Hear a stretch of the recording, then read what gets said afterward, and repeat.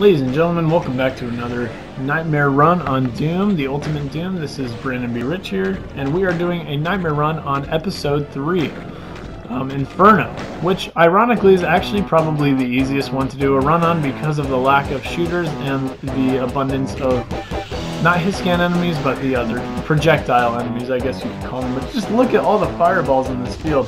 Since monsters attack twice as fast and do double damage on here, not only is it extra cautious to avoid them, but also it's just not worth killing the cacodemons with a straight-up pistol. And since we don't have a shotgun, I rush to go grab the shotgun and kill the one imp so I can get out of there. The secret isn't to kill the enemies, but rather to rush past them without getting hit. So that's exactly what I do. Man, I got nabbed in the butt there real hard with one of those cacodemon shots. Or who knows, it could have been a freaking imp's fireball. I don't have any armor, so damage right now is very critical to my health.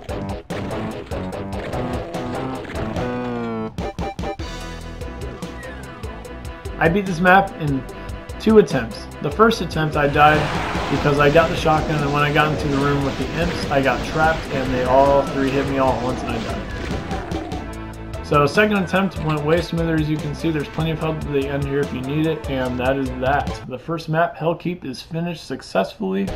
I will try and recall all of my attempts on each map. Also, check out the kill percentage, pretty nice.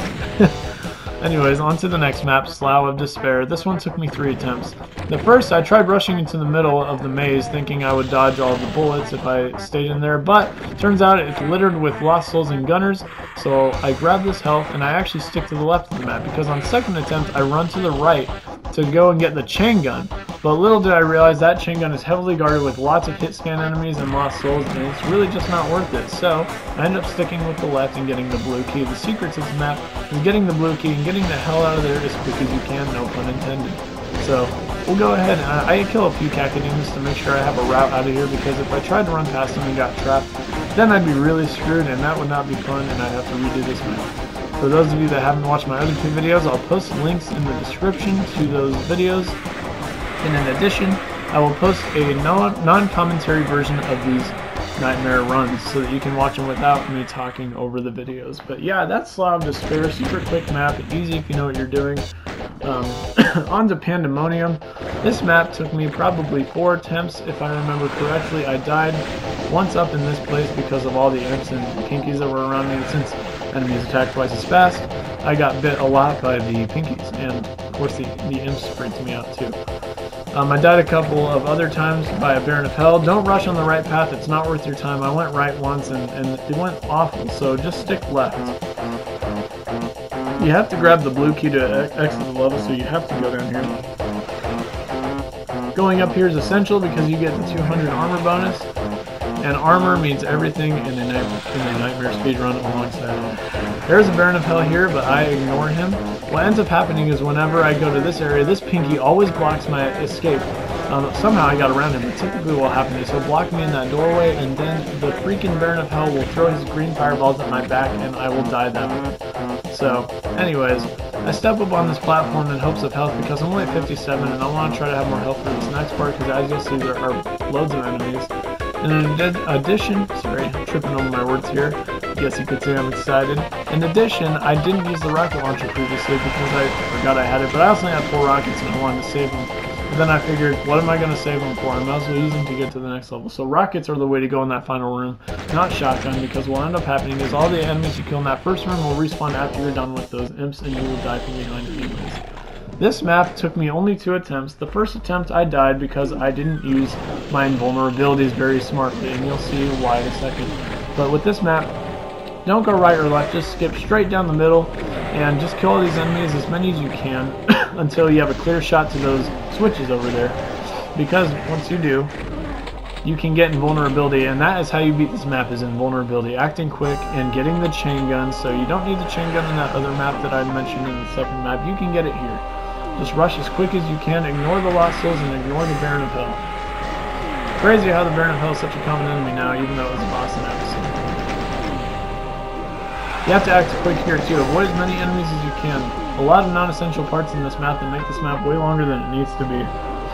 The secret to flipping these switches is the one in front of you and the one to the left of the one in front of you. Once you switch those 4, all the doors will be open to you, grab the yellow key, and then wait till you have a decently clear shot to grab this invulnerability and go to town, because you have to use this time with the invulnerability and treasure it every single second, because it really adds up. And you'll look at all these enemies. Imagine playing without invulnerability. It would be insane. I also decided to kill the Baron of Hell because he snuck up on me one time before and killed me, so I make sure to get rid of him. That backpack also gave me a few extra rockets that I needed. This Cacodemon's in my way, so I hurried, flipped the switch. I ended up getting stuck in here with 2 pinkies and a Baron of Hell behind me, and I ended up dying because I didn't have any room to dodge the bullets. At this point, the map is already basically over. I knew I had it in the bag once I got past that part, but that was the only part I died at, was the Baron of Hell trapping me inside that room with the switch.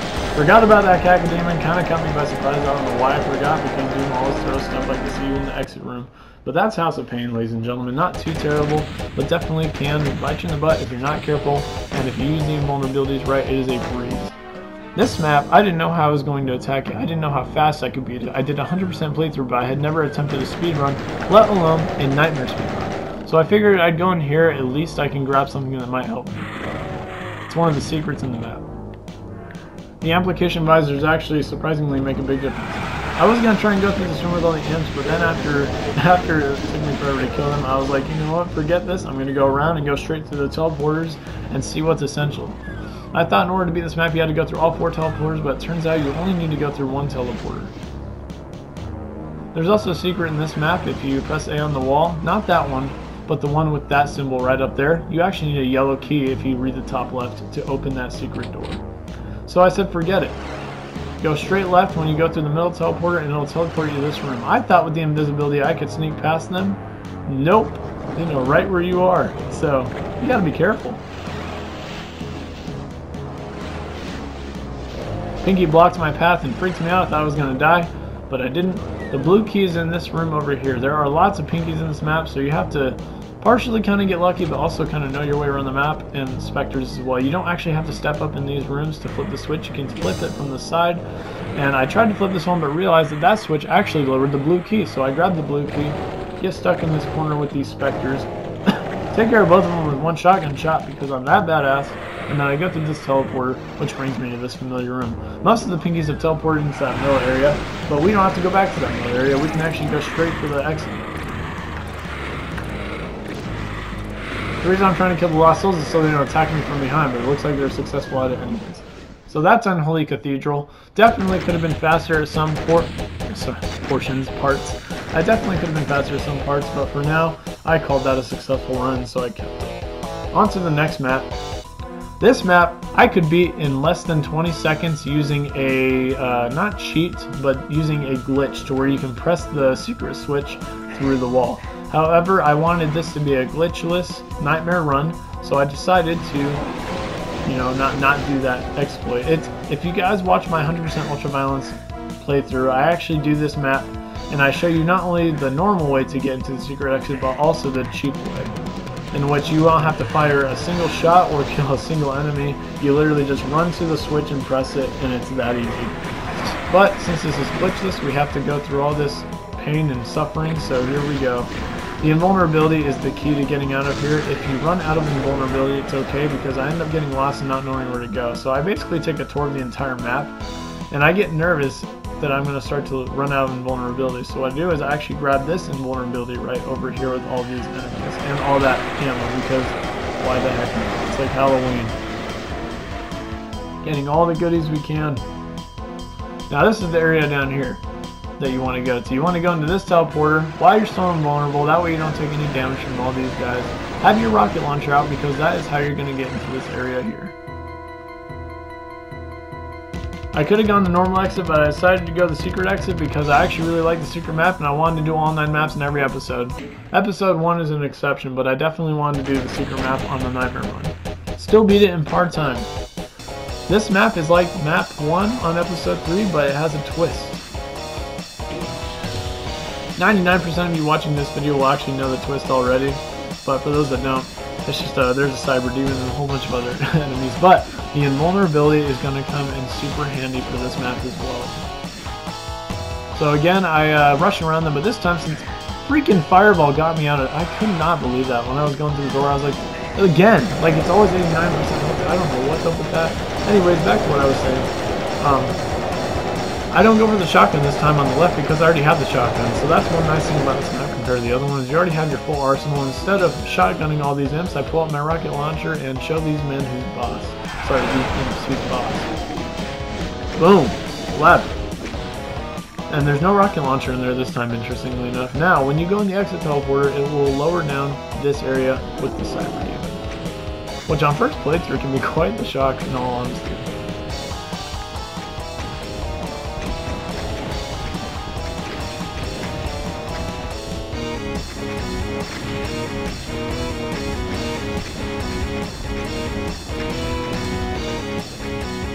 Some people do a back and forth swivel motion. I don't trust myself to do that, so I kind of circle around him. But don't get too close.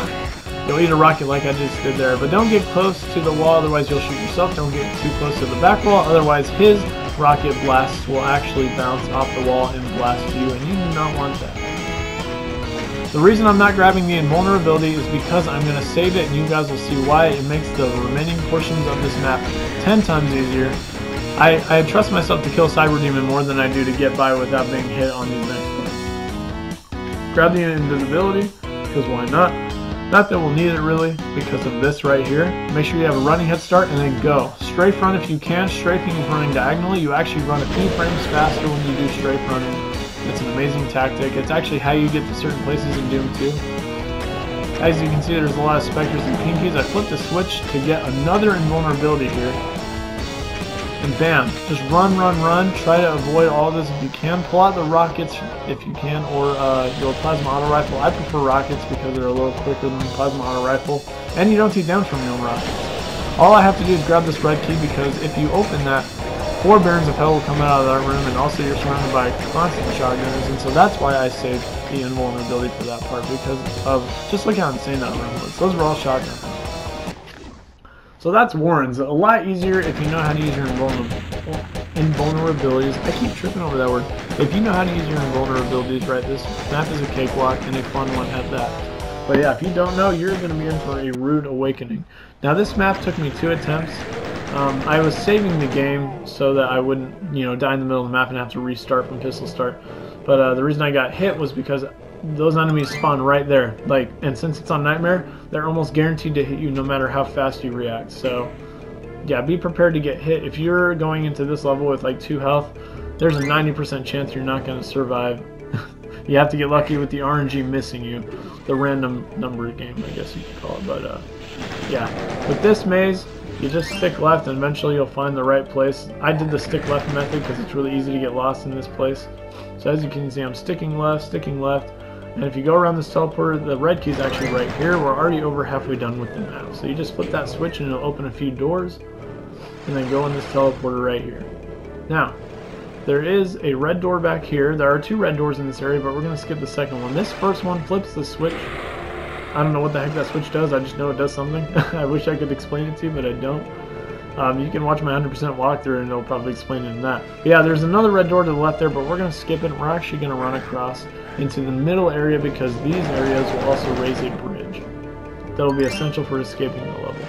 If you do it in the order in which I'm doing it, you'll be fine. Yep, that raises the bridge.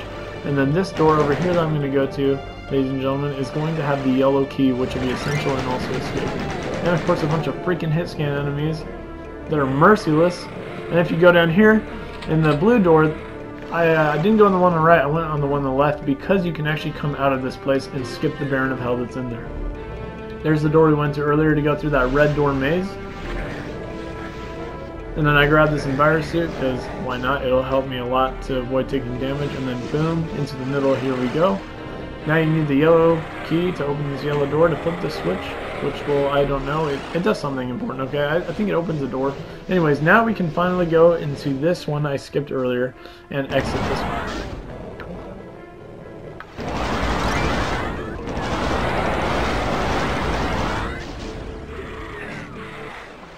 That is Gate to Limbo, everyone. Now on to the final map, Dis. This is just a Spider Mastermind boss fight. I beat this on first attempt. I thought I was going to die, and you'll find out why. The Spider Mastermind can shoot you from a surprisingly far distance, and you also have to avoid the Cacodemons and Baron of Hell. Yeah, I just sat here and sprayed, and then I got hit from behind here with 24% health, and I was nervous as heck. I was like, there's no health I can pick up. But I went here. I didn't realize the Spatter Mastermind died, but he did, and I skipped this for you so the video would be shorter. This video is only about 15 minutes long, 16. 10 minutes shorter than my episode 1 and 5 minutes shorter than my episode 2. So yeah, ironically, episode 3 was actually easier than the others. And I think this cutscene is iconic, so I put it in the video here for you, ladies and gentlemen. But episode 4 is being worked on. That's going to take a little while to release, just because the first 2 levels are just so difficult. Not only on Ultra Violence, but Nightmare Mode. I might have to look up YouTube videos on some strategies, because I've spent hours on level 1 alone trying to beat it, and it's such a small map, so you can imagine the amount of attempts it's taking me, but it's just super difficult. Anyways, ladies and gentlemen, that'll wrap up my Nightmare run for episode 3. Like I said, I will release a no commentary version of this Nightmare run for you, and I will also give you a refined and better run. Until next time.